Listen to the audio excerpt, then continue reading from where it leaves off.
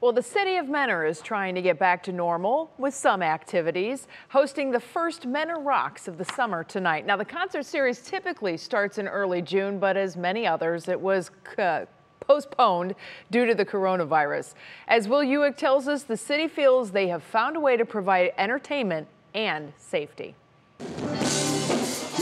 I think it's not only important for us and our community, but for the whole country to really be able to feel comfortable doing some of the things that give them a quality of life.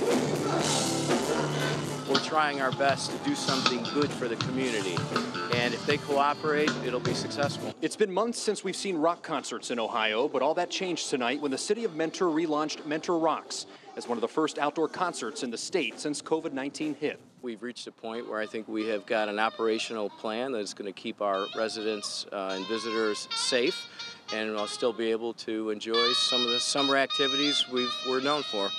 That operational plan consists of a 10-foot-high fence around the perimeter, with 3 entrances clocking the attendance, capping it at 4,000. The city ran the numbers and says with their 4-acre lot, everyone would still have 35 square feet of space if they reach the max.